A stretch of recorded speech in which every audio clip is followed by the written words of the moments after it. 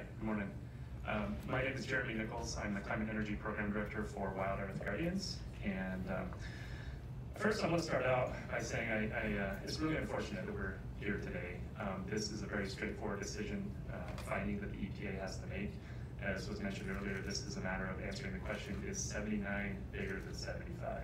And that's a pretty simple question to answer. We shouldn't have to be here pleading with the EPA to do its job. Our organization had to sue the EPA to actually get to this point where the agency is actually finally doing its job. We should not have to sue the agency to get them to meet their deadlines under our clean air laws. This is about putting health first, but unfortunately the EPA does not seem to agree that health comes first under this administration. It's very unfortunate, very frustrating. Nevertheless, we do have the law on our side, and thankfully EPA will follow through with making the bump up to a serious non-attainment area. We need the relief that a serious non-attainment area will provide. We need the safeguards that the Clean Air Act provides for serious non-attainment areas. We're continuing to fail.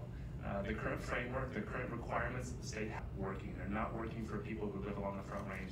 They're not working for us and our families. We can do better. We have to do better. The law requires that we do better.